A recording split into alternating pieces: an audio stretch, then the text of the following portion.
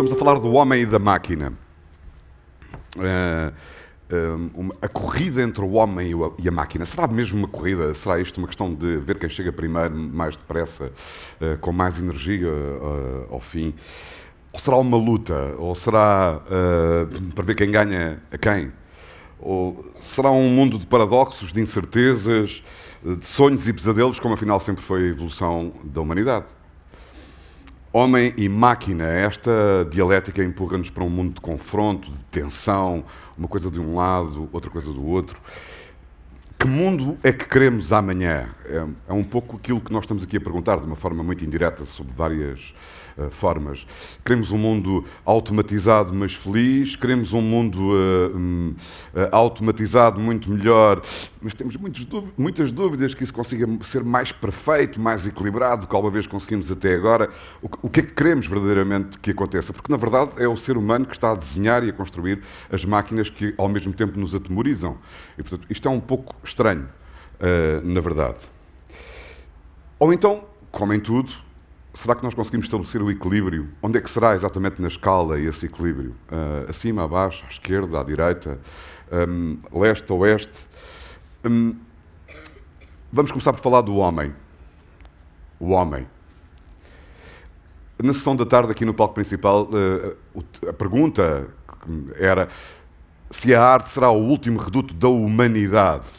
E vimos aqui que havia logo uma dificuldade muito grande em encontrar consenso sobre o que é que significa a arte e a humanidade. O humanismo, neste caso. Bom, no more shit talk. Eu peço que a pessoa que vai entrar em palco a seguir é uma pessoa que vive das palavras, respira as palavras e trabalha com as palavras. De resto, as palavras são o trabalho da sua vida. Eu não sei muito bem como traduzir aquilo que ele faz. Espero que todos tenham visto os vídeos no YouTube. Foi o que eu fiz. Mas ainda assim vou tentar perguntar para ver se ele consegue explicar por palavras o que é isso de ser um mestre, um campeão, um guru, uma referência de slam poetry. Não consigo traduzir, ou não quero. Ele exige, e muito bem, que o tratemos pelo nome porque é conhecido. É o InQ. Eu peço-lhe uma salva de palmas. InQ, or welcome on stage.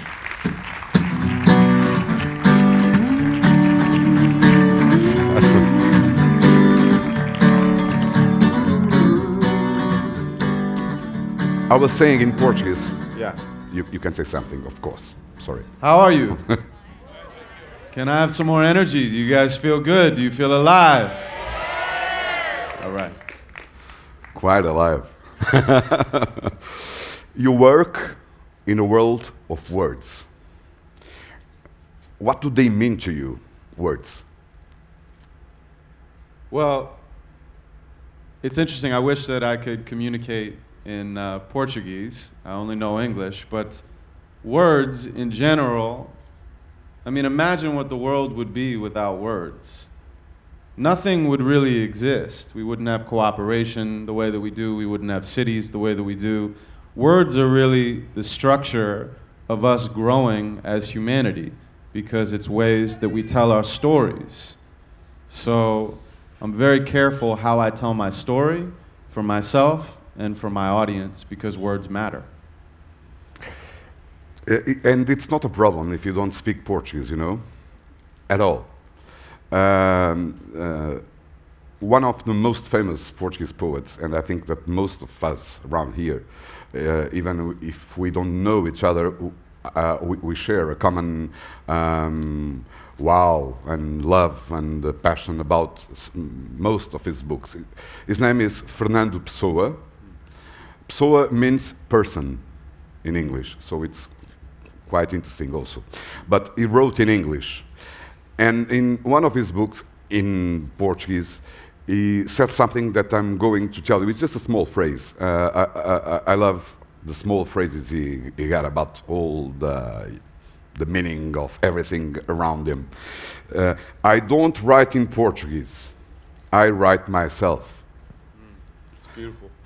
So I think you should take a look at Pessoa. This is the only book I had at home, with some expressions translated in English or written originally in English because they do it.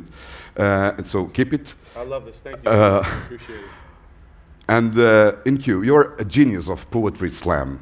Thank you. How can you explain to a 4-year-old child what is that?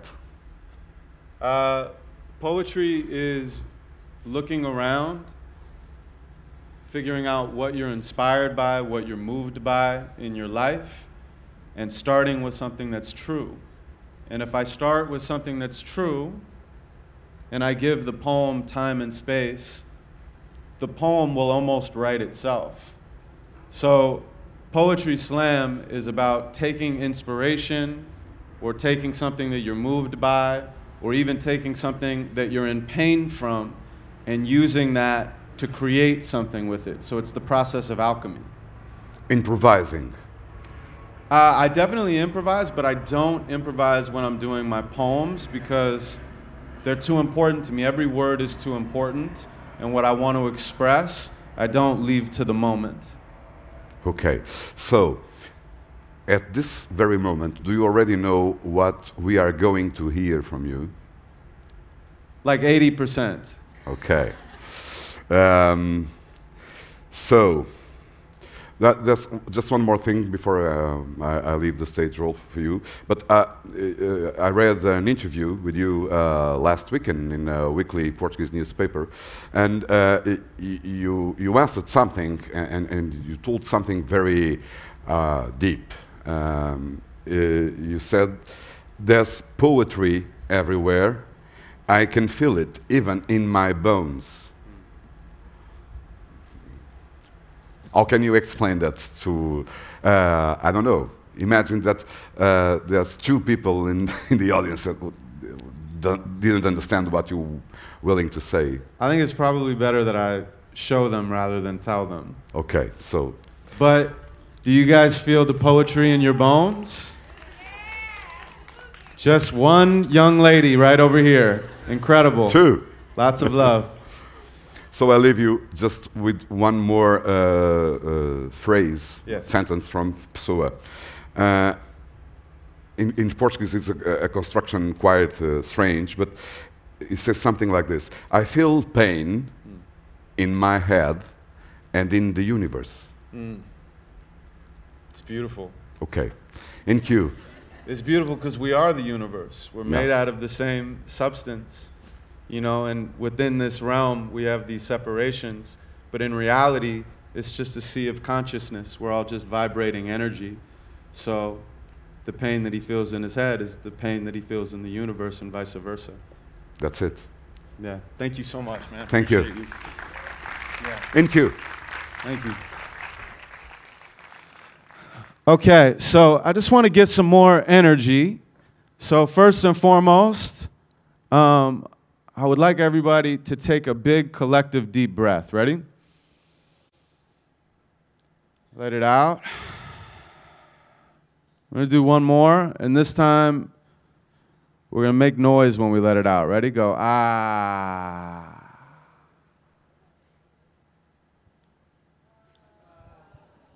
Thank you. Growing up is about learning and then unlearning everything that we have learned.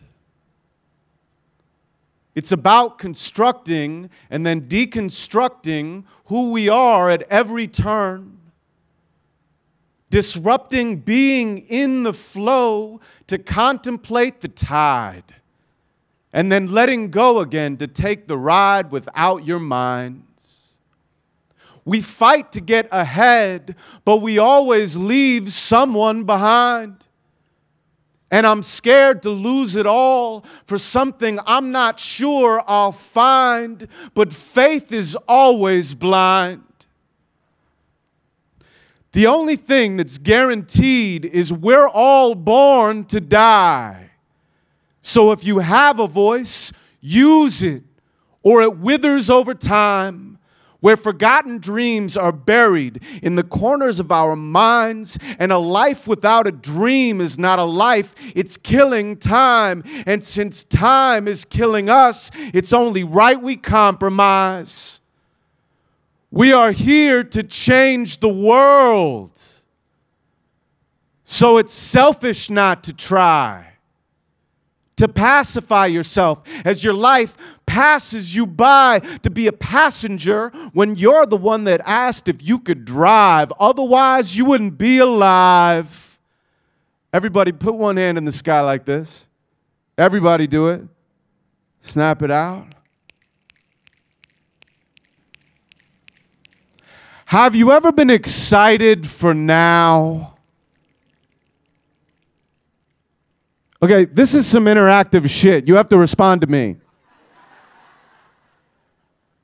Have you ever been excited for now? Yes. Well, how about? Yes. Okay, if not, just look around. Everybody look around. Make some eye contact with the people around you. You're sitting on the ground, but you're sitting upside down. The world is really round. And gravity is not the only thing that holds you down.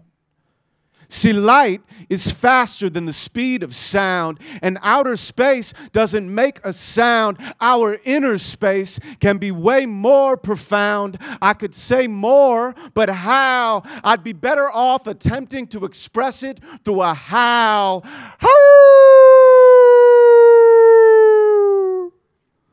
Everybody do that. Ready? 1, 2, 3.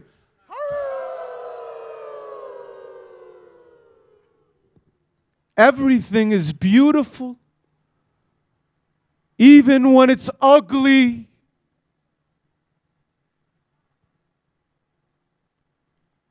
I know that seems unusual to almost everybody, so it's lucky you're not everybody. What's your name? Yes, you. Anna? Everybody say, hi, Anna. Anna, it's lucky you're not everybody. You're somebody, and the sum of any body in a prehistoric body. So jump without the net, and I promise you'll remember that you came here to forget. And yet, it's hard for me to say yes. Everybody say yes. Yes. Say it like you mean it. Say yes. It's hard for me to say yes. I mean, it's easier to say next year, when the weather's fine, when I have the money or the time or the relationship I want or the career or the house or the car or the watch. Watch life pass me by waiting for an invitation when the world is greater than my nation or my occupation. The only thing I know is that we're all in this together. And the future of this earth depends on how we treat each other. But how we treat each other starts with how we treat ourselves. And how we treat ourselves starts with how we see ourselves. And how we see ourselves starts with context. Nothing can exist without its opposite. Remember this, the next time you find you're in an argument and both sides are talking shit and you forget your point except you're angry now and want to win, so you continue yelling till they give it up by giving in so you can stand victorious because you're right on what again?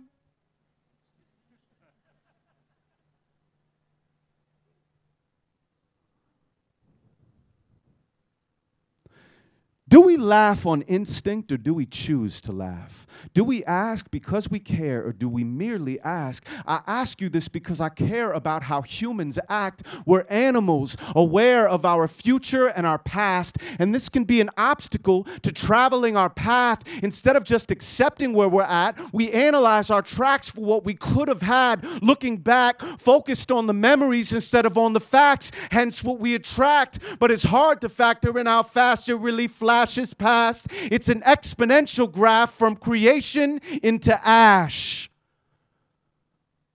I'm sentimental 1 minute, then I'm making plans, staking claims, shaking hands, breaking out or breaking in.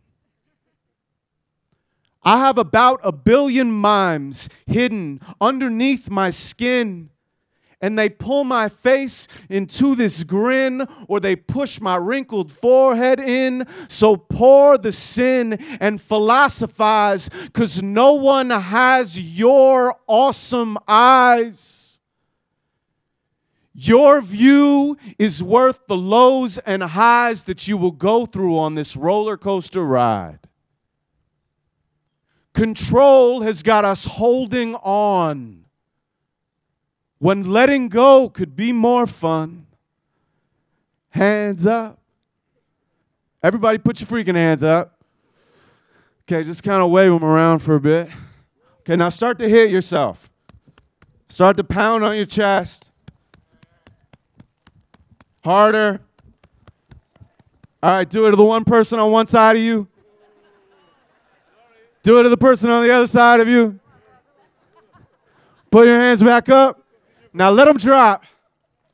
Eventually this life is going to stop. It's going to level out, then come back up until you reach the very top, because one day all your wheels fall off, so take advantage of your shocks. Do something you've never done. Do someone you've never done.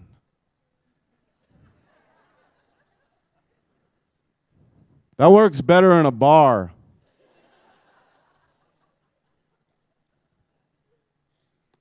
Go someplace you've never gone. Someplace that will scare you some. Be someone you've never been. You feel all that adrenaline? It's medicine to jumpstart the spark inside your skeleton. See, everywhere you are is where you're supposed to be.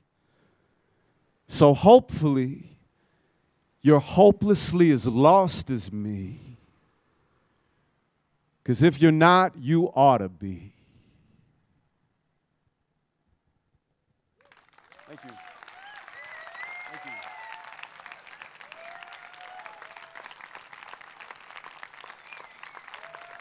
Thank you.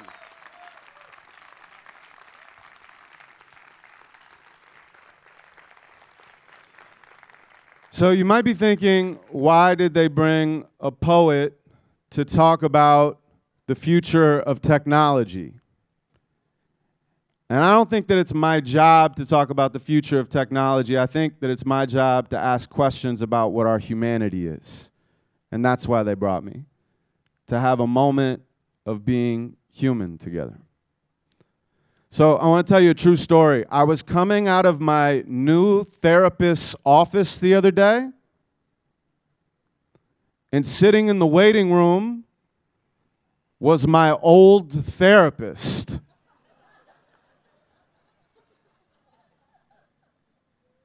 That's 100% true. And I thought, we are all going through this human thing together. My old therapist had an appointment with my new therapist. My new therapist and I were discussing the differences between ideas and ideologies. And he was saying that ideas are tools that you can use in your life that will change as your truth and your experience changes.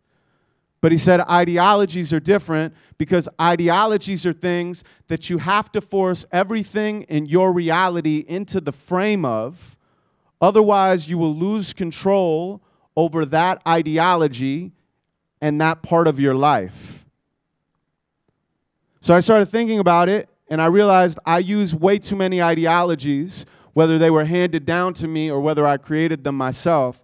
So I was walking down the street, and I thought, you know, from now on, I only want to use ideas.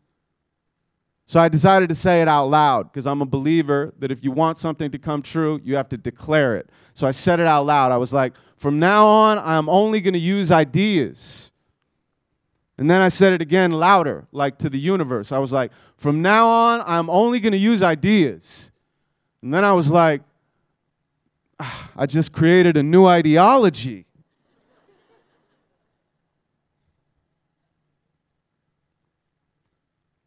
I want to buy a house where I can make memories in every room. Plant a garden in my backyard and watch the flowers bloom. It will be big, but not so big that one would get lost. It will be nice, but not so nice that everybody whispers, "What it cost?" It will have gorgeous views, but being higher doesn't mean superior. I've learned not to judge a house by what's on the exterior. It's what's on the interior. And I don't mean design, because a house is not a home unless the people are aligned.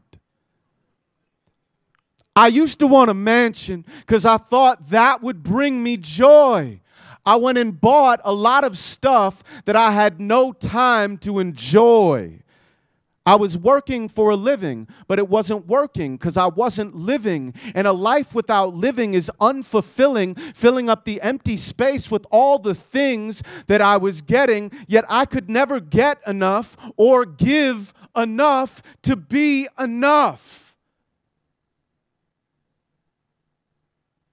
And that was constantly upsetting. Value is a funny thing. Is it something that we own, or is it something that we bring?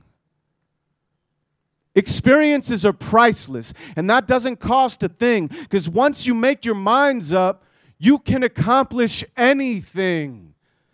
Even if it seemed impossible, impossible is possible. We take for granted that defying gravity is illogical. Intend what you desire, and your will be unstoppable.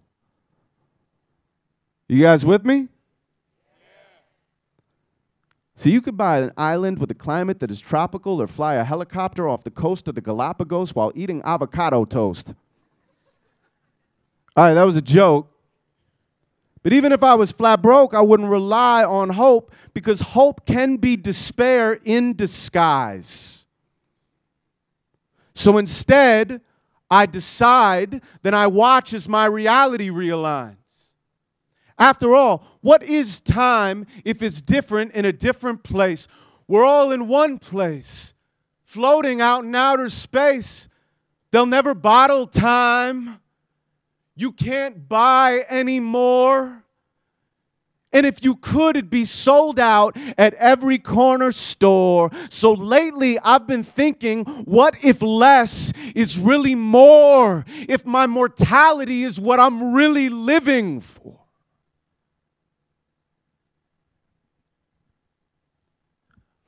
I want to slide in socks across Italian marble floor. I want imported art to fill up every corridor. I want my kids to use my bed like it's their trampoline, to walk on top of my couch like it's their balance beam.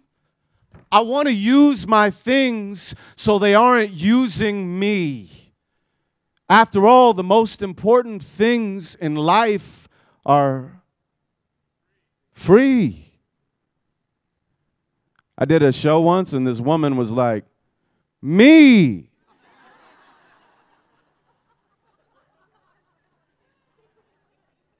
I was like, "You don't understand the poem, do you? We only borrow land. We only borrow time. We only borrow love. But you can borrow mine. Mi casa, su casa, stay over anytime. If you're a friend, you'll have a permanent vacancy sign." Community is what our culture is lacking. We pretend that we're connected, but mostly it's just unscripted acting. We isolate ourselves and hide from our emotions, then pack our schedules as an excuse to stay in motion. I'm living by the beach, and yet I never see the ocean because it's always out of reach in the midst of my commotion. God forbid I'd have to sit alone without distraction. It's hard to notice thoughts if you're constantly in action. No matter what your status is, that isn't satisfaction. So I don't only care what you do, I care that you're doing life with passion. If you feel alive, say yeah. That's why we all should share our gifts and cultivate compassion. Because the fastest way to bliss is through a meaningful interaction. And since I'm not even sure that we exist, I've started asking if this world of form is merely the illusion of attachment. If I could let it all go, my roof would be the stars. My floor would be the earth. My doors would be ajar. My walls would be the wind. My seat would be a stone. My bed would be the clouds, and my heart would be my home. But since I have a family and I don't live my life alone, I went and bought a house where I could make memories in every room. Thank you.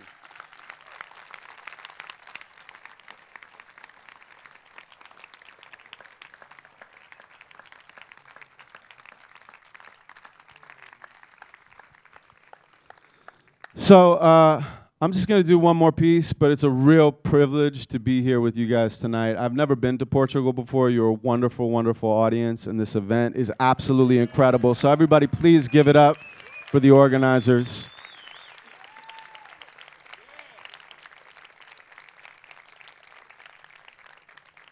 I used to live in this tiny little back home, and the woman who owned the main home, her mom moved in at a certain point, and she was in her 80s. And her name's Dolores, and her and I shared a kitchen together. And we became very good friends, and we would talk about life and love and happiness. And I came to really care about her. And one night, I woke up, it was around 3 in the morning. I had a big window, and through the blinds, I could see the lights from the ambulance that were outside. And I looked, and she was getting taken away on a stretcher. And she was still alive, but she was having major, major health complications. And I went and I visited her in the hospital. And I sat with her for like an hour. And she had tubes in and out of her system.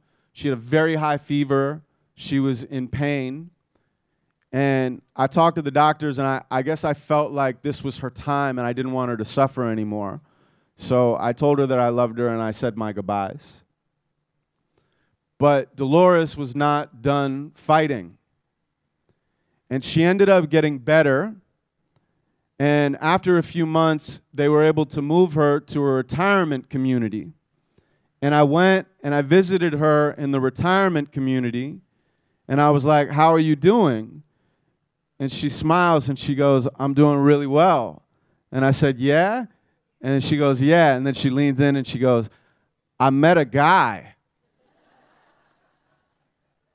And I was like, "What do you mean you met a guy?" She said, "I met a guy at the retirement community, and we've been dating. And I'm really falling for him." And I thought that was so beautiful, because if you think your life is over, it's over no matter how long you're alive. But if you believe that any moment can bring you infinite possibilities, then a miracle could be right around the corner, even love. So I wrote this poem. I want to fall in love at 85. Go on shuffleboard dates and dance to hip-hop from 95. Are you guys not big hip-hop fans? I don't understand. We would also listen to the song Staying Alive, but only for the message. Otherwise, we'd keep away from disco. It's depressing. We'd rock matching tracksuits and rope gold chains. We'd look like Run DMC, but in their old age. We'd take aerobics classes and wear bifocal glasses and eat at IHOP and hold hands at Sunday masses. And when it comes to the bedroom, well, nothing much would happen in the bedroom because we're 85. But we would still be down to take a walk or take a drive or sit and talk or have a drink, watch the passers-by, ask each other why and how and who and where and when, and then we'd laugh and cry again about all the people we had been. And I would touch her withered skin and comment on how thin it is to keep in something infinite. And she would smile, sweet, and blush, then tell me that I think too much. She's right, I think too much. It's always been a problem. But then again, that's how I made my green like the goblin. When I was in my 20s, I was eating top ramen, counting up my pennies, saving up to go food shopping. But now I'm 85, and somehow I feel more alive. I turned my hearing aid up and bumped the Jackson 5. I read the sports page while she peruses classifieds. We like antique stores, garage sales, and barter buys. And when it comes to the bedroom, well, hopefully, every once in a while, she lets me knock her boots into the floral patterns of our bedpost, then hold her head close like death isn't chasing us, planning on erasing us and replacing us with better versions of us, reshaping us, remaking us, then recreating us with new identities so we can make new memories. Hush, little baby, learn to walk and talk and think and lie and feel and fight and love and die and never get the answers why. She dips a joint of grass in wheatgrass and we get high. Her hair is silver as the moon in the Lisbon sky.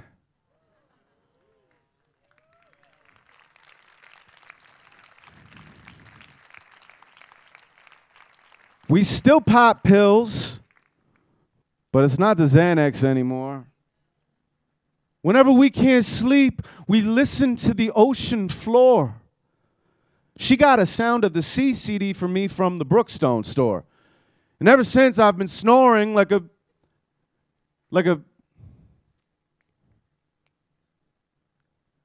really good metaphor for snoring. Sorry, I go blank sometimes. What? I'm 85. I'm not complaining. I'm just happy that I'm still alive. And happy that I have my better half by my side, Superfly. She doesn't look a day over 75. When I first saw her, I was totally in awe. She was classical, so I was like, yo, yo, ma. And that was all it took. A single look and I was shook. I fell for her like some loose shingles from our Spanish roof. And I'm a lover till she loses every last root and has to glue dentures to her gums to chew solid food. Ooh. Now that's real love, dude. That's some push comes to shove love. Not when it's convenient love. Hospital bed love. Feed her ice chips love. Never leave the room, love. Sleeping in the chair, love. Pray to up above, love. Have to pull the plug. Miss her in my bones, love. Everything about her, love. Die within a month, love. Can't live without her, love. Love. The reason that we are all alive. And none of us should have to wait until we're 85. Thank you.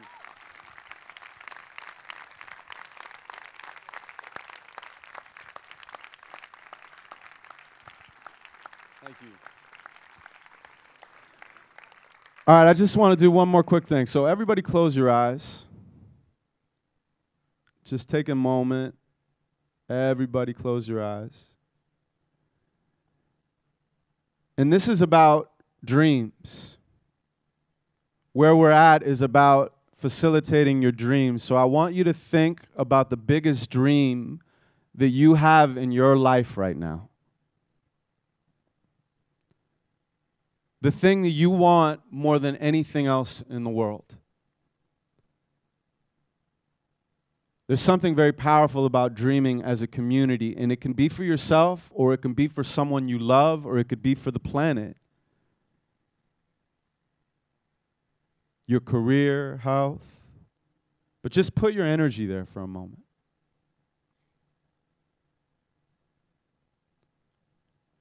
And now I want you to think of a situation in which your dream is already a reality.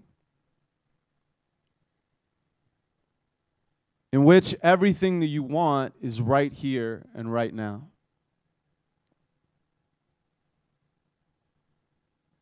And I want you to feel the feelings that you would feel. All of the love. All of the gratitude. And all of the joy.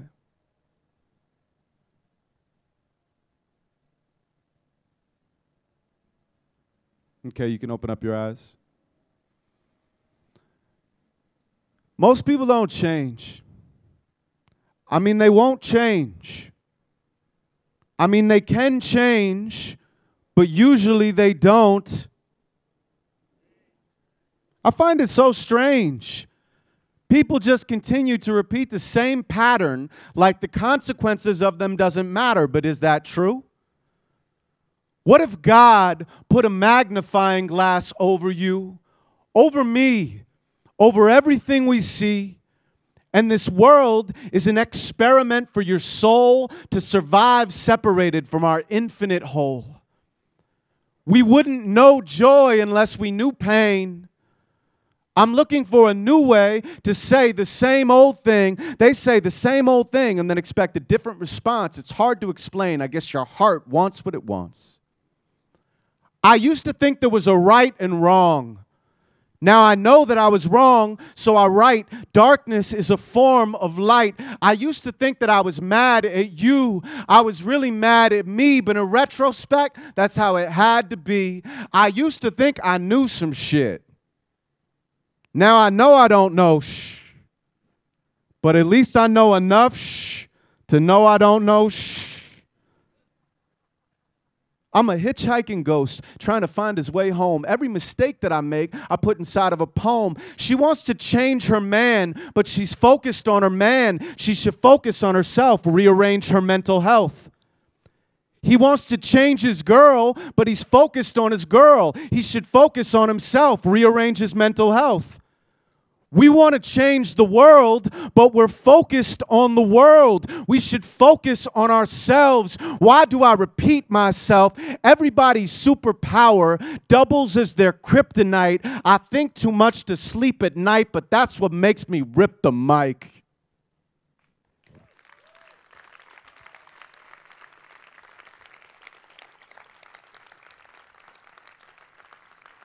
So if eventually technology takes all of the jobs as we know it, all of us will just have more time to be musicians and be poets. Thank you guys so much. I appreciate you guys.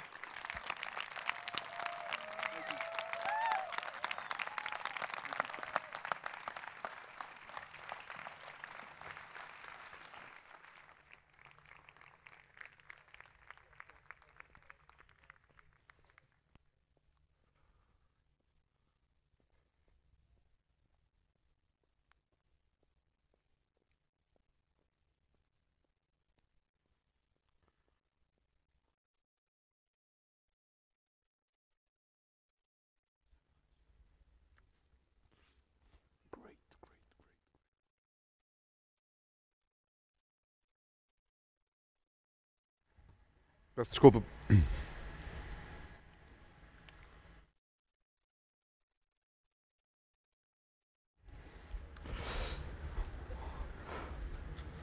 estava a assistir e, portanto, demorei algum tempo a chegar aqui. Eu levo-lhe. Obrigado. In queue, I've got a book for you. And this is quite true. And even if you don't pick it up now, I will finish this later. Não, foi um momento extraordinário, verdadeiramente extraordinário. O do In Queue, obviamente.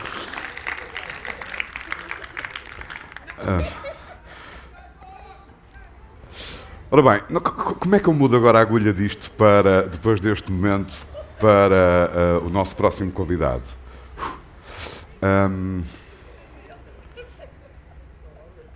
Bom, aproveito para lembrar que daqui a pouco vamos ter um concerto muito especial, com um medley de canções que de alguma forma estão relacionadas com o tema do encontro, e vai ser extraordinário. Mas antes disso vamos ter o nosso próximo convidado, que é para muitos o maior economista do trabalho, Autor. Demonstrou e analisou de forma exaustiva e inquietante como o facto de em apenas 100 anos, os trabalhadores agrícolas dos Estados Unidos terem passado de 41% da população ativa para apenas 2%. A agricultura foi, de facto, dos primeiros setores a transformar-se por completo devido à mecanização e à automação. Será que temos algo a aprender com o que aconteceu à agricultura? Como é que isso mudou ou não mudou o nosso modo de vida, a nossa dieta, os nossos hábitos, as nossas economias? Mas não só. A área de estudos do Autor centra-se nos impactos da revolução tecnológica e globalização no mercado de trabalho e as desigualdades sociais, porque com a globalização da economia também se globalizaram ainda mais algumas desigualdades. Foi distinguido pela Fundação Ford, é diretor adjunto do Departamento de Economia do MIT, do Instituto de Tecnologia de Massachusetts. Dou o palco a Autor. Please.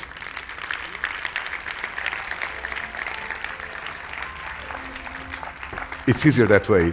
Okay. So, the stage is yours. Oh, great.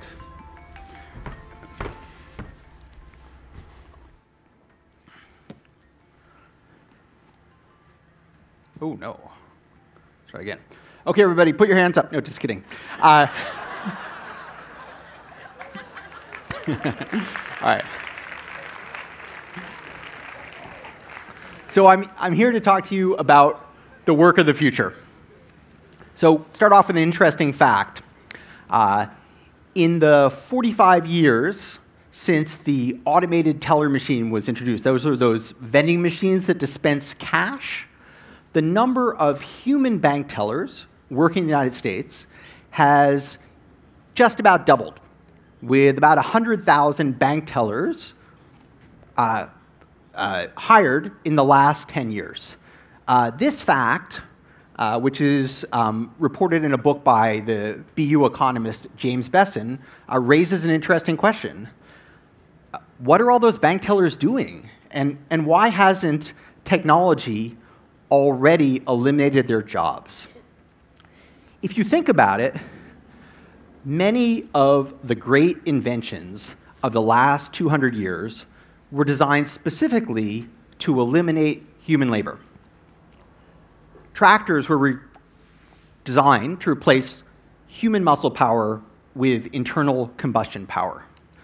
The assembly line was built to replace artisanal human labor with repetitive machine precision. The computer was programmed to supplement slow, cumbersome, error-prone human calculation with digital precision. These inventions have worked. We no longer dig ditches by hand. We don't pound tools out of wrought iron. We don't do bookkeeping using actual books. We have succeeded in replacing an enormous amount of the regular daily labor that we did 100 years ago, 50 years ago. And yet, despite all of that technological progress, the fraction of adults working in the labor force in the United States and in most other developed countries has risen decade over decade. If we look in the US, it's risen in all but 2 of the last decades in the last 128 years. And part of the recent fall off that you see reflects the aging of the population. So this raises an interesting question, which is, why are there still so many jobs? Why hasn't machinery already made our labor redundant, our skills obsolete? So I'm going to try to give a brief answer to that question. I'm going to talk about 2 economic forces that I think help to explain what type of work we do and how much work there is to do, and also help to think about what we should worry about and what we should not worry about. Those 2 forces, one of them has to do with human ingenuity, creativity, expertise. I'm going to call that the O-ring principle. The other has to do with human insatiability, or greed if you like. I'm going to call that the never get enough principle. In combination, I think this will help understand why work continues to exist. And then I'm going to go further, and I'm going to talk about what are the jobs of the future, what type of work we'll have to do. And I think you'll, at least to me, it's surprising how the different strands come together and pull apart. So let me start again with the O-ring. So when those automated teller machines were introduced, they did just what you would think they did. They replaced a lot of the cash handling jobs that were done by bank tellers. The number of tellers per branch fell by about 30% over the course of a few years. More machines, fewer workers. However, banks quickly discovered that when they could open a branch with just a few workers and a couple of machines, they could open more branches more cost effectively. And so they started branching like crazy. The number of bank branches increased by about 40%. So in net, the number of bank tellers rose. But it isn't that simple. They weren't all doing the same job they used to be. As their kind of cash handling checkout functions became less important, what became more important was their problem-solving skills, their expertise, their relationship with their customers, their ability to introduce them to new products, new accounts, new investments, establish a relationship, and solve a problem. So there were more tellers doing a more intellectually demanding, more interactive job. This example, although it's not representative, it's also not unique. Most jobs require a panoply, a range of tasks. They require perspiration and inspiration, expertise, judgment, and creativity. They require both sweat and inspiration.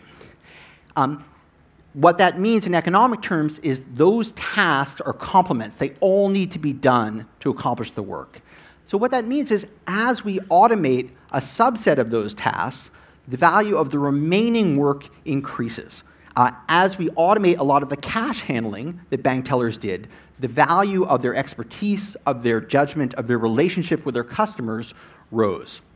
So let me give you an extremely stark example of this. In January of 1986, the Space Shuttle Challenger took off from Cape Canaveral in Florida. Within a minute and a half, it had exploded and crashed back down to Earth.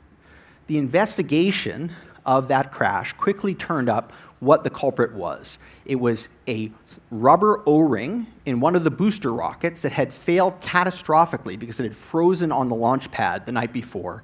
And when the shuttle took off, hot gas escaped. It caused the rocket to catch fire. It exploded and brought the space shuttle back down to Earth. A famous paper about this tragic circumstance by the Harvard economist Michael Kramer, called the O-ring principle, remarks that in this multi-billion-dollar, multi-decade enterprise, the thing that made the difference between success and the lives lost of 7 astronauts was a simple rubber O-ring. And he said, well, you could think of a lot of work of having this property. Imagine that the jobs that you do are like a series of interlocking links in a chain. And for the job to succeed, every link needs to hold. If any one of them fails, the whole thing comes crashing to the ground. Well, that's a precarious situation. It doesn't sound like the workplace you'd want to be in. However, it has a surprisingly positive implication, which is, let's say initially all the links are kind of weak and brittle and unreliable. Well, what that means is if your link, the thing you do, isn't reliable, not a big deal. Probably something else is going to fail in any case. But as each of the other links are fortified, made reliable, made robust, or made sturdy, the importance of you doing your job correctly increases. In the limit, the only thing that matters is that your link holds, because all the other ones are going to succeed. So, in the Space Shuttle Challenger, the reason that little O-ring was so important is because everything else worked properly. If everything else had also been unreliable and badly engineered, it wouldn't have mattered. The shuttle would have crashed regardless. However, when it was all done right, every single piece became important. Similarly, when you think about the bank tellers, the reason that their problem-solving skills became more important, the reason their relationships to their customers became more important was because all of the regular routine task of handling money, that was automated. And so this remaining bit increased in importance. In most of the work that we do, we are the O-rings in the production process, whether we are designing a building, teaching a class, diagnosing a patient. In all those cases, our expertise, our judgment, and our creativity become more important as the tools that we have improve, as the set of things we can accomplish in a given day increases. The value of doing that work well, of doing it right, becomes more important over time. So technology magnifies the importance of the work we do. It increases the value of our expertise, the knowledge we have about the subject, our judgment, meaning applying that knowledge to a specific domain, and our creativity, meaning thinking of a way to take that expert judgment and apply it to a new problem and come up with a better solution. So that's the O-ring principle, and it helps explain the type of work we do. But now you might be saying, okay, right, I get it. If people do work, it's going to be important. However, that doesn't tell us much about how much work there will be to do.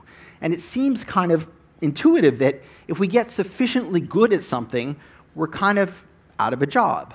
So take, for example, farming.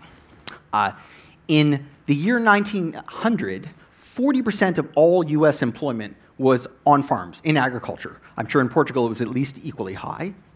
At present, it's under 2%. Now, that's an amazing accomplishment, right? It's now the case that a couple of million farmers can feed a population of more than 300 million citizens. It's a huge amount of productivity increase. But it's also pretty clear, why are there so few farmers nowadays? It's not because we're eating less. It's because we become so productive that we need fewer of them. And farming is not an unusual example. Many industries, many services, when you become sufficiently productive at them, they eventually contract because our productivity rises so much, there's just only so much work to do. Yet, what's true of a single sector or a single service has never been true of the economy as a whole. Many of the jobs in which we work nowadays, whether they are medicine, software and services, finance, law, were tiny or didn't exist 100 years ago. Many of the things that we spend money on, sport utility vehicles, air conditioning, mobile phones, those things were incalculably costly or simply hadn't been created a century ago. So as our productivity increases and the set of activities that we can accomplish expands, we think of new services, new products, new activities that occupy our attention, that command our income, and that create work. Now, you may say, some of these things are frivolous. Who needs extreme yoga? Who needs Bitmoji? Who needs, celebrity tourism?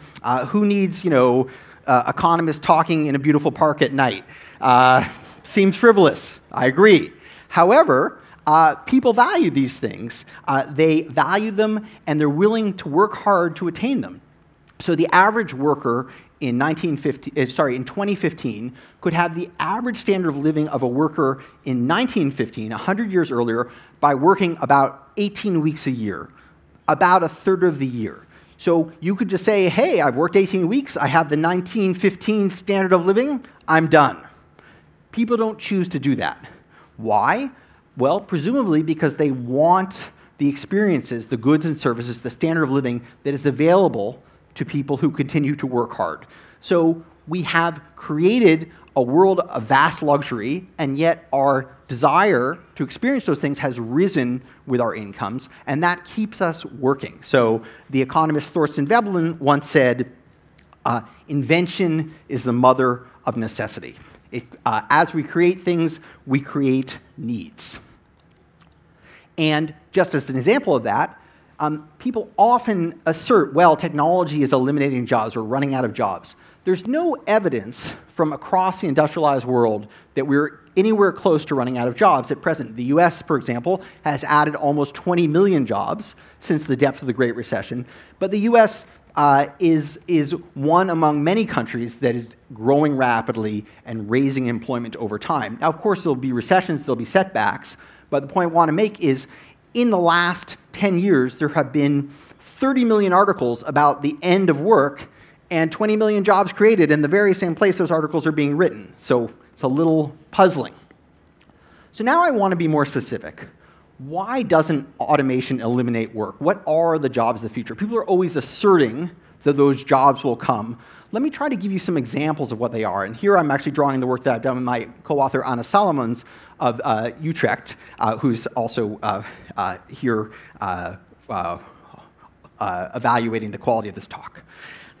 So I'm going to say I think you can classify this into 4 different channels. I'm going to call these, well, I'll name them as I go. And the last of them will be new jobs. So first is what I'm going to call Uber effects. So this shows you the number of taxi trips in New York in 2015. This shows you the number of taxi trips in New York in 2018. It's fallen by 300,000, right? Do you think the number of rides given to passengers has fallen or risen in this time?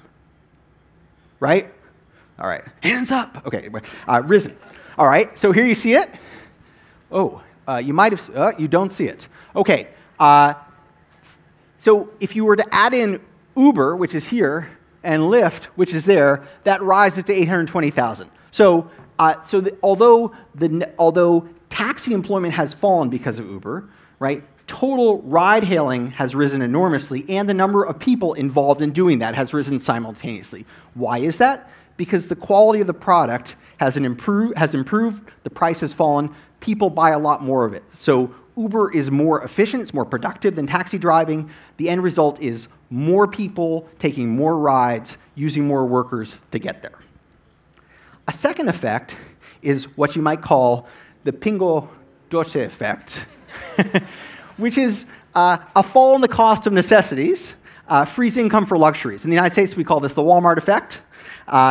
And so as the price of goods and as productivity rises, our incomes effectively rise. People used to spend 30 or 40% of their incomes on food. Now typically they'll spend 10 to 15%.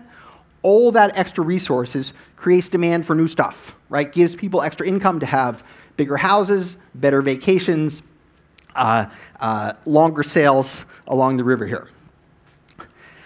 The third effect, oh, that's the Walmart example. The third effect is what I'm going to call business-to-business effects. So let me give you a really concrete example. Here's the leader of the free world, Donald Trump, remarking that tariffs are great. And why are tariffs great? Well, there are 400,000 US workers involved in manufacturing metals. So you imagine if we raise tariffs on steel, on aluminum, that's going to increase employment in metal manufacturing in the United States. And that's almost surely true. If you have those tariffs high enough for long enough, the number of people working in US steel and US aluminum will rise. However, there are another more than 4 million workers working in things that use metal. Fabricated metal, machinery, motor vehicles, aerospace. Right? What do you think is going to happen to their employment as those tariffs rise? It's going to fall. Right? So you can think of productivity growth as being the opposite of tariffs. Right? So between 1980 and 2017, the number of person hours required to make a ton of steel fell from 10 to 1.5, an 85% reduction. It's like an 80% tariff decline in steel production. That's certainly going to reduce steel manufacturing employment, but it's going to cause overall employment in the economy to expand because autos are going to get cheaper, because machines are going to get cheaper, because little metal toys are going to get cheaper, right? Many, many things, and that's going to create employment. Okay, and in fact, if you look, this actually draws on my recent paper with Anna Solomons. This shows you productivity growth in industries throughout the developed world. This shows you employment growth, and the industries that have had the most productivity growth have tended to shrink. So if we simply focused, for example, on steel, we'd say, oh, lots of productivity growth, shrinking employment. But we know in this period, employment has risen in aggregate. Why is that? Well, as we get better at making stuff, sure, we use fewer workers doing that, but then all the other industries that require those inputs and all the other firms that supply the raw materials to that industry, they all expand. Okay, so let me finally talk about new jobs. This is not just the same old work. What are the new jobs? Well, I'm going to divide those into three categories. What I'm calling frontier jobs, wealth work, and last mile jobs. Okay, what are frontier jobs? So here's a frontier job. This is a job that didn't exist 20 years ago, a search engine optimization analyst. What is that? Well, you're selling some product. It's going to be on Google. You want your product listing to be ranked high, so you hire someone who goes in and monkeys around with the keywords until they can beat the algorithm to get their listing high in the queue, right? That's a search engine optimization analyst. There are many other such jobs, jobs that didn't exist and exist because they require expertise of the new technology. So robot integrators, those are the people who figure out how to put robots into your business. Cloud computing specialists, autonomous vehicle programmers, biomedical engineers, radiation therapists. And in every generation, when there's a new technology, there's a set of people who are the frontier workers. In one period, they would have been auto mechanics. They would have been they would have been train operators. They might have been people who knew how to use telephones and telegraphs. They could have been the computer installers, right? In the current era, there are people who are expert with the newest generations of machines and the occupations that use those. So it's convenient to imagine that all of the work of the future is basically people programming computers and optimizing search engines. That's not correct. There will always be a set of that, but that's only a subset of the new type of work that's created. A second type of work created is what I'm going to call wealth work. This is work that exists because people are made wealthier by productivity growth. So here are job postings for animal psychologists. Those are people who analyze your pet. They'll take your fish, sit down on the couch, have a conversation with it, and try to improve its mental health. But here's a list of other wealth work jobs. These are actual jobs that have been added to the US listing of standard occupations. Body piercer, horse exerciser, indoor landscape gardener, pet crematory worker, and of course, the ever-popular oyster preparer. So these are jobs, they aren't technologically new, right?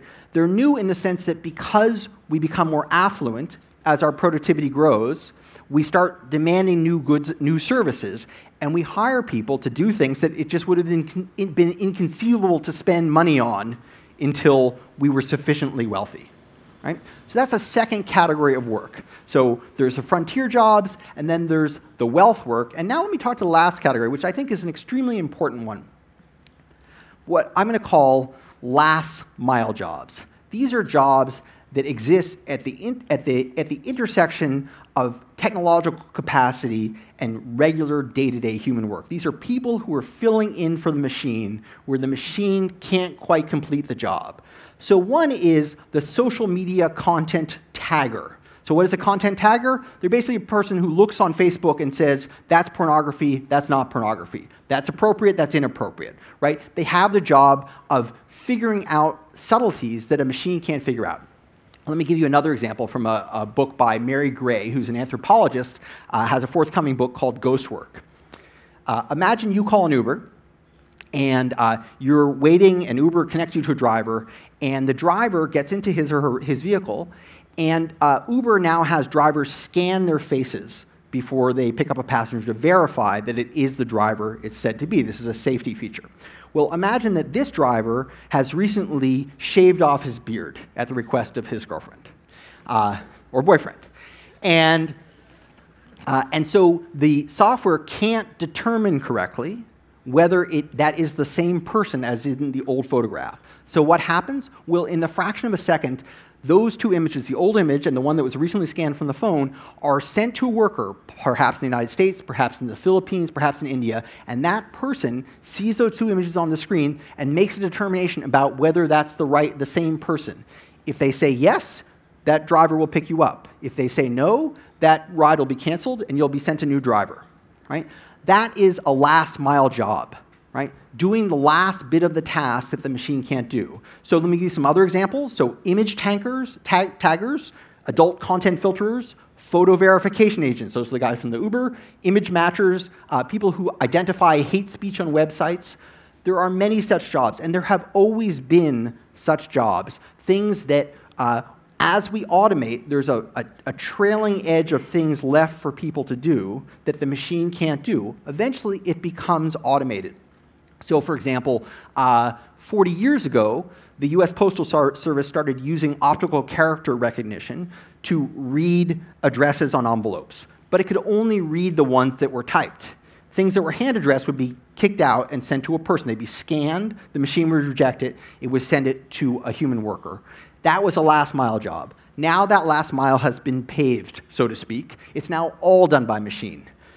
But this is part of the process. So let me give you some current examples that help to see how important this is and why this is a hard problem.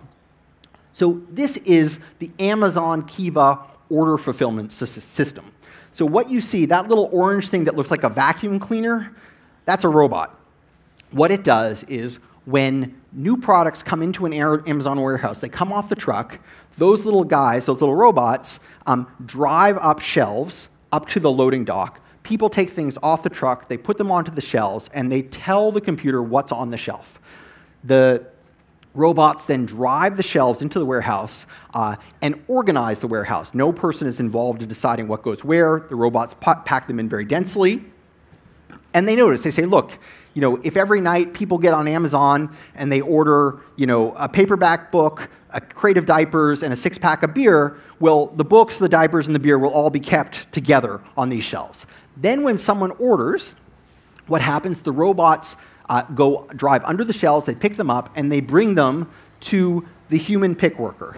The human pick worker stands there, a laser pointer on the ceiling points to the objects on the shelf, the pick worker picks it up, scans it, confirms it's the correct object, sticks it in a box, puts on some tape and a packing label, and off it goes. Right? This is a last mile job. Okay? There are now hundreds of thousands of people in the United States who do this for a living. In another era, they might have been cashiers, right? They might have been warehouse workers. Now they're the people who complete that last bit of the task, which is the dexterous handling of irregular objects, correctly recognizing what they are, scanning them for imperfections. So if you pick up a book and it's water damaged or pages are torn out, you wouldn't put it in the box. That's part of the job. Right? This is a relatively low-paid, relatively uninteresting job. However, there is much work like this where people will fill in. Eventually, these will go away, but in the interim, they're a very important part of the job. And of course, for each new set of technologies, new last-mile jobs will be created. So we will continue to see them, not the same ones. I predict that 10 years from now, 20 years from now, there will be no Amazon pick workers, but there will be something analogous to that. Let me give you one more example of why these subtleties, these last miles, are so difficult. So this is a picture from a well-known paper in computer science, now almost 20 years old, called What is a Chair? So imagine you were writing a piece of software, and you wanted to tell a computer how to pick out chairs in a photograph. So your first attempt, you say, okay, look for things that have 4 legs and a base and a back. And then you set the software to work, and it picks out a lot of things that looks like chairs, but it leaves out all the stools, right? And it leaves out all the one-legged chairs and all the rolling chairs. And so it's good, everything it picks is accurate, but lots of things that are chairs are left out. Then you say, oh, I didn't write the software right. let's just say it just has to be lifted off the ground. It has to have a base, and that's good enough. And then sure enough, it would get all the chairs, but then it would also get the tables, right, and the couches and the dishwashers, right? So that wouldn't work either. And so simply describing the characteristics of an object that make it a chair aren't going to work. How do people solve this problem? Well, one argument in computer science is that people reason not just from the characteristics of the objects, but what they're for. So you could think to yourself, would I want to sit on that? And you could look at the first one, and you say, yeah, that looks fine, could sit there. And then you look at the next one, and you say, well, it's not a standard chair, but sure, I'll sit on that. And then you look at the third one, and you think, no, I'm not sitting there, right? Why? Because it's not that it's not chair-like, it's that you understand how it will be used, right? And this is an important part of solving any such problem. You can show a child a picture of a couple of bicycles, and then they could recognize immediately the bicycles, the unicycles, the tricycles, the bicycles that are wrapped around trees, that are bent and broken. They can recognize the whole category. People can use small data, right? They can reason from a very small number of examples to come up with the general principle. Why? Because they have an understanding of how these pieces interact and what they're for. It's really the opposite of what machines do with big data, which is they have a limited understanding and they need many, many, many such examples. So this example of reasoning about a chair points out how subtle and difficult a problem this actually is. So the astronomer Carl Sagan once said, if you want to bake an apple pie from scratch, you need to first invent the universe. And this problem has the feeling of needing to first invent the universe. So that's why these last mile jobs, like social media content tagger and image matchers and that person who verifies the Uber image, those specific jobs won't be here forever, but we will always be creating new jobs like that. Okay, so those are the types of new work we should expect to see. So now let me ask, so I've told you a kind of story about automation and employment, and I've said there will be jobs, we're not going to run out of work. So does that mean there's nothing to worry about? This is a problem that everyone's concerned about, but eventually we'll all just get used to it. And that is not the argument I'm making.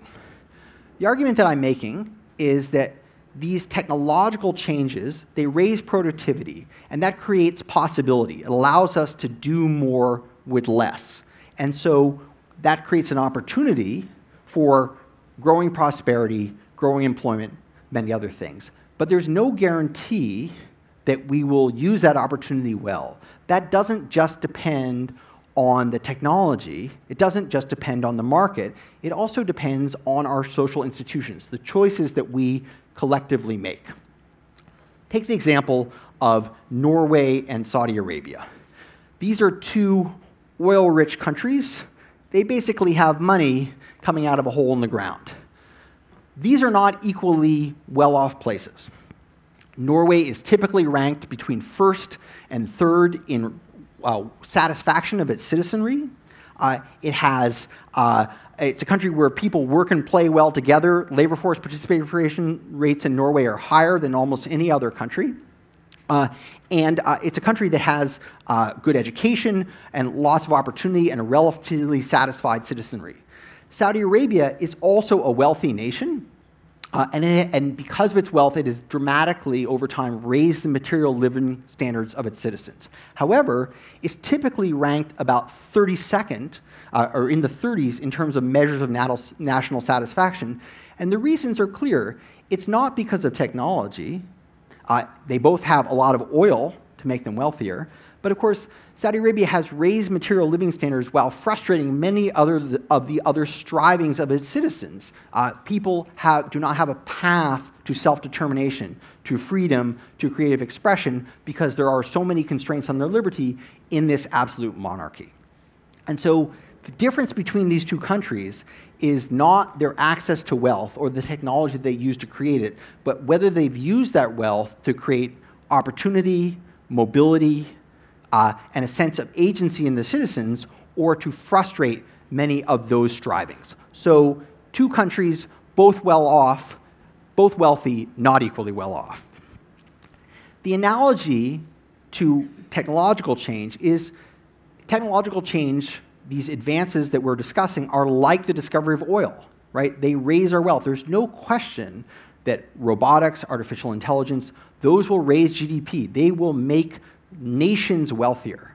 But whether they make citizens well off depends not just on the machines, but how we use those machines to advance shared goals. Let me just skip that one as well. Okay, so let me go back to the example of farming. So, oh, sorry, let me go here instead. So, the challenge that we face in many industrialized economies, Portugal being one of them, is that we have lots of employment growth, jobs are growing, but those job growth looks increasingly like a barbell with growing poundage on either side of the bar, right? So on the right side of this bar, what are these jobs? Many of these are technical, managerial, and professional jobs. Those are the frontier jobs. Those are the jobs that become more valuable as technology advances. On the other hand, many of these jobs at the bottom also growing, personal services, food service, cleaning, security, home health aides. Many of these are either last mile jobs or wealth work jobs. They're jobs that don't require high levels of human skill and expertise, but are extremely hard to automate. In the middle, what is contracting rapidly are blue-collar production and operative positions, and similarly, white-collar, clerical, and administrative support positions. It's not hard to see why those middle positions are declining, right? Many of them carry out routine activities that are increasingly feasible to codify in software and have machines execute. But this is a problem. Why is it a problem? Because this knocks out rungs in the career ladder, makes it harder for people to advance from poverty into wealth, and potentially contracts the size of the middle class. So this polarized phenomenon, this polarized employment, is an understandable consequence of technology, but it's not a favorable one. We don't want to live in a world where there's a large elite doing high-paid, engaging, stable jobs, and then a large stratum of remaining people whose primary job it is to see to the comfort and health and care of the wealthy. That is an important problem. And we can see this as well in the polarization of earnings. This shows you data from the United States showing the growth of earnings by education. So these are high school dropouts, high school grad, some college, college grad, and people with a post-college education. This is men, this is women. And this incredible fanning out reflects this phenomenon of very, very high returns at the top for people who are doing that frontier work, and very low wages for people who are doing that last mile work and that wealth work. That is a challenge. However, let me give you some positive news. So I mentioned the contraction of agriculture. In the late 1800s and early 1900s, people working on farms looked around and they saw that the technology was advancing, employment in agriculture was contracting, and their kids might not be needed on the farm. And that was a challenge because they faced the prospect of a generation that was not prepared for industry and no longer needed in agriculture. And so what did they do? They did something really radical. They passed laws saying that their kids needed to remain in school until age 16. That was radically expensive. Why was it expensive? Not only because you had to build schools, hire teachers, and buy books, but because those kids couldn't work in the family business of farming while they were in school. There was a huge opportunity cost to requiring those children to be in school. That movement, which was called the high school movement, at the time was considered a kind of a risky investment, almost frivolous. Why does everyone need to be, literate and numerate? It seems extreme. That's an elite skill set. Arguably, that was the best public investment the United States made in the 20th century. It gave us the most skilled, the most flexible, the most productive workforce in the world. When World War II occurred, part of the reason the United States was able to so rapidly expand its military was because it had a skilled workforce that could be quickly pressed into the industrial sector. to think about how well that worked, imagine taking the labor force of the turn of the 20th century, people in 1899, 1901, and plunking them down in contemporary industrialized economy. Many of them would have strong backs and good characters, but they would lack the literacy, the numeracy skills to do all but the most basic jobs. So that investment in education is what allowed the United States and many other countries to take advantage of the technologies we were creating, to adapt to the world of work. And so the technology, the technological chain created opportunity, but the public decision to invest in its citizenry allowed countries to take advantage of that opportunity. Okay, so in the interest of time, I'm actually going to skip another section and just come to a conclusion, the long history of the future. So people have repeatedly asked over the last 2 centuries, isn't it the case that our technologies are going to make us obsolete, to make our skills irrelevant, to make our expertise superfluous? Why has that not occurred so far? Well, I think there's 2 fundamental forces that help to answer that question. One is, of course, what I call the O-ring principle, the way that technological change complements us, the way it makes our expertise, our judgment, and our creativity more valuable. And the other is what I call the never get enough principle, which is simply that we're insatiable. As we get wealthier, we invent new stuff. We want that stuff. It keeps us working. Now, you may say that this is kind of an interesting story about the distant past and the recent past and maybe the present, but probably not about the future because this time is different. Right? Is this time different? And of course the answer is yes, this time is different, but every previous time has also been different. They've all been different and created challenges in their own way. So if you look at the history of this, you will find many examples of people being deeply concerned about the possibility of whether work will still exist in the future. So you can turn to the Luddites in the 1800s rising up against the power loom, but you don't have to look that far back in time. U.S. Secretary of Labor James Davis in 1927 was worried about the scrapping of men, just like the scrapping of machines. Nobel laureate Vasily Leontief in 1982 said that humans are like horses, they will soon be put out to pasture.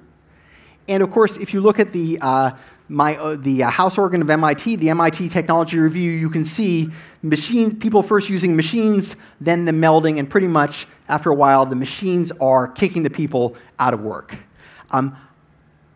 I find these predictions, what's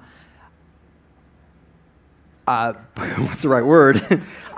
Indescribable. I find these predictions presumptuous. They presume that people will not think of new things to do. If they can't imagine, if you can't imagine, if people who are writing these newspaper articles can't imagine what work will be in the future, then they're presuming that none of the rest of you will imagine it either, and your kids won't think of it either. And I don't think that that's a good bet to make. I couldn't tell you what people will do for a living 100 years from now. But the future doesn't depend upon my imagination. I don't need to think of it for someone else to do it. So imagine a case. I like to imagine the case. Imagine I was a farmer in Iowa in 1940, and 40% of employment in my state was in agriculture, and then some twerpy economist from MIT transported back in time and said, hey, guess what, Farmer Otter? I have some great news for you.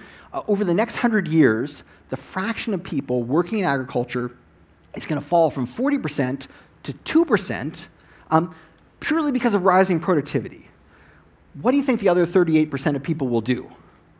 Well, I would not have said, oh, we got this, radiological medicine, search engine optimization, Bitmoji, we'll keep ourselves busy, right? I would not have been able to think of what the work of the future would have been.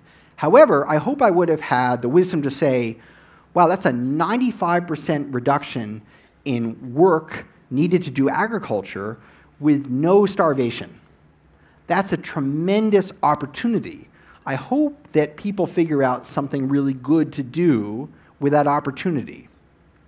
By and large, I would say collectively that people have. They have used those possibilities well. And so that at least makes me optimistic that as we enter this next really exciting era of technologies that will do things that were more human-like than any previous wave of technology has done, that will create possibility, prosperity, and that we will use that to make our citizenry, to make our society more interesting, more fulfilling, more secure, and ultimately healthier and more rewarding. So when we say, what is the work of the future? I don't know for sure, but I'm pretty confident of two things. One is there will be a lot of work in the future. It will be in several categories. It will be frontier jobs, it will be wealth work, it will be last mile jobs. But there will be work. And the second thing I would say is that the future is not predetermined. It isn't known to us because we decide it. And so a lot of the work of the present is choosing what the future will be. In other words, taking the set of opportunities that we are creating and turning them into the set of things we desire. And certainly when we look over the last century, that's what many of the countries in which we live have done. They've taken an era of unprecedented technological progress and used that to create societies that are democratic, that are egalitarian, that are relatively free from hunger, that have low levels of violence, and that are creative and rewarding and are worth living in. And there's no reason that this era of technological progress can't also lead in that very same direction. There's no guarantee that it will, but it's open to us to make that happen. So the work of the present is to make the future what we would like to be based on the opportunities that we are creating. Thank you very, very much for your attention. Thank you so much for inviting me to this talk. And if I can find the cube, I'm happy to throw it out into the audience. Oh yeah, thank you. I'd be happy to, I can just, yes, okay, to this gentleman back there. Here we go. Oh, sorry. Oh, good, with assist. Okay. Hello, David. Thank you so much for your speech, and I like it very much. And I related to the last part mostly because of the processing that you spoke about and the a little bit louder, please. Oh, sorry. And the so about the processing, the present, and the construction of the future. I'd like to know if you have an opinion about MIT's Otto Scharmer theory U and this relation to the presencing and the construction of the analysis of the future with the technology and the work. Sorry, can you say that? So MIT's relation to? Otto Scharmer. Professor Otto Scharmer. Probably, okay. Otto Scharmer. I know, Professor Otter I know. Professor Scharmer, so I'm not sure.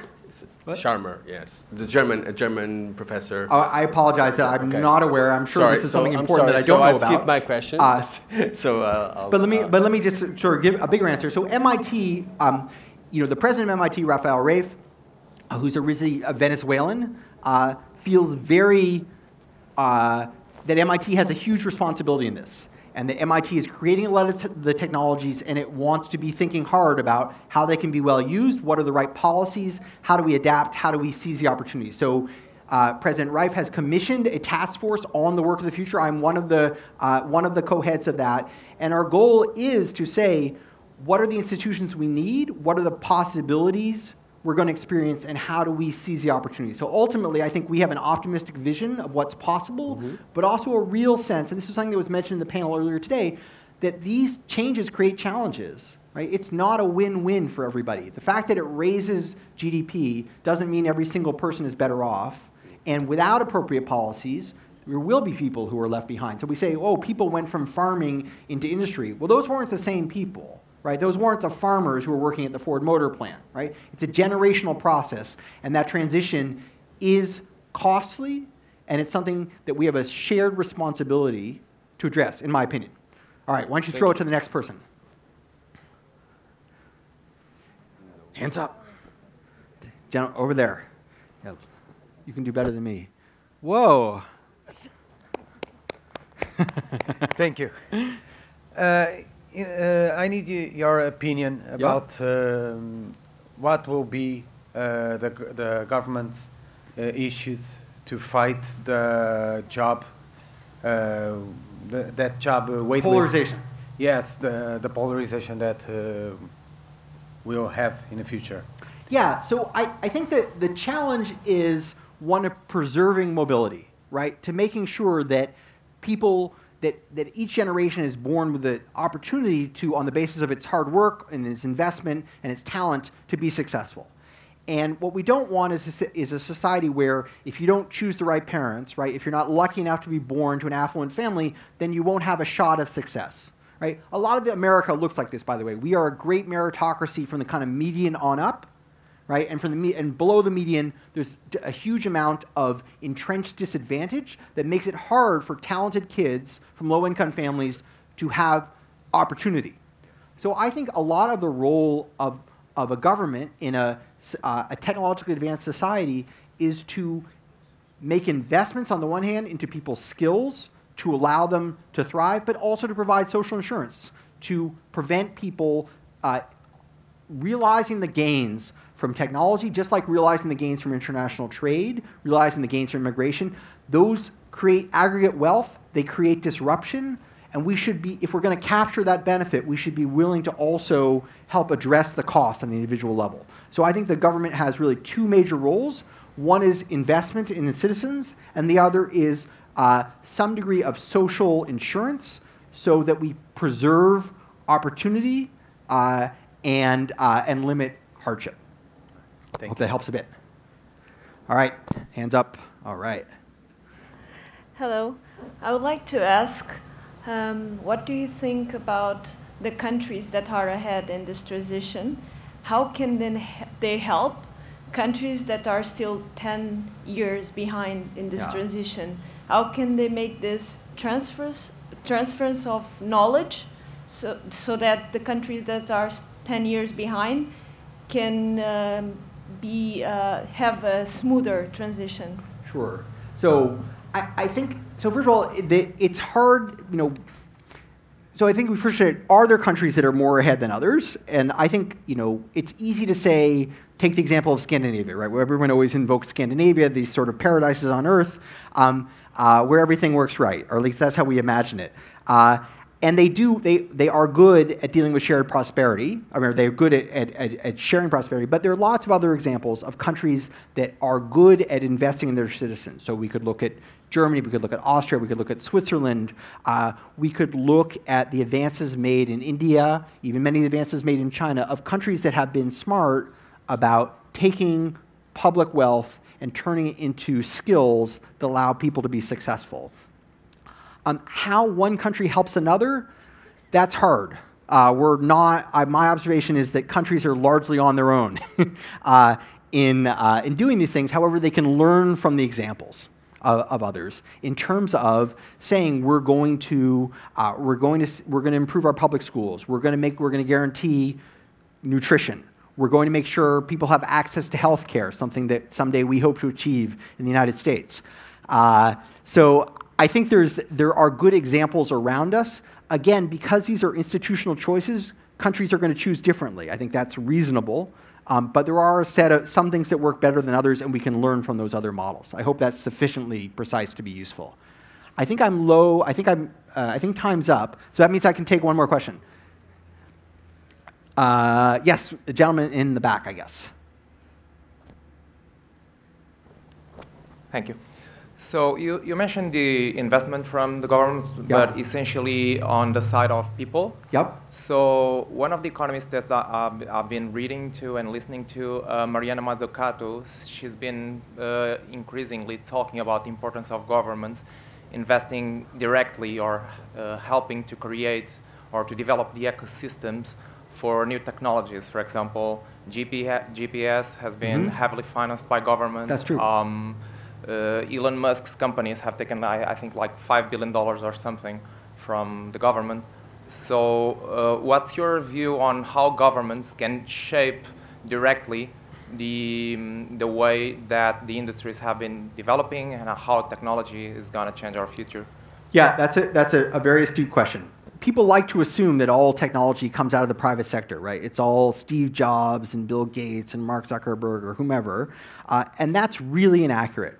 A lot of the important technologies that those folks are building on actually came out of the military and out of public investment. Either they came directly out of military applications, or they might have come from the National Science Foundation, the National Institute of Health, and governments play a very big role in facilitating that investment, often because it's basic research. It doesn't have a commercial payoff in any time frame in which people would be willing to invest in it. And I think it's valuable to understand that, and I do think we have a role in that. So the counterpoint, which many people say, you hear often, oh, we ought to tax the robots, right? Instead of investing in them, we ought to make them more expensive. And I can say without a lot of deep analysis that that's a terrible idea. That's a really bad idea. Why is that a bad idea? Well, you can make robots more expensive for yourself if you want to, but the rest of the world isn't going to do the same. And if you're not making things with robots in your country, you're going to be buying them from another country that's making them with robots that isn't taxing them, right? We don't want to take innovative technologies and make them more expensive for ourselves. It's fine to tax capital if you think you should be taxing capital, but singling out the big advances and saying, let's make those relatively more expensive, that's not a good idea. But I will say that countries that make big investments often, in the long run, develop expertise, or they face specific problems. So one of the countries that's the great exporter of windmills is the Netherlands, right? Why? Because they've been, they have a lot of wind to work with. Countries that are aging more rapidly, that are, in other words, where demographics is moving faster, they're adapting robots more quickly because they substitute for young, dexterous workers. The country of Japan, because it's one of the most rapidly aging, is a leader in pharmaceuticals for dealing with geriatric disorders of elderly people. So it is the case that often those challenges are opportunities if we make investments in them. Global warming, for example, creates all kinds of market opportunities for technologies that use less carbon and still produce energy. Countries that seize that opportunity will realize returns ultimately. So I think recognizing the role of the public in helping us to take advantage of those opportunities is really important. It's a very constructive thought. Okay, I'm going to stop there. Thank you very, very much for inviting me. It's an honor to participate. Thank you to the conference organizers. This is a spectacular event. I've never seen anything like this in the United States. I hope to import it back to my country. So thank you very much.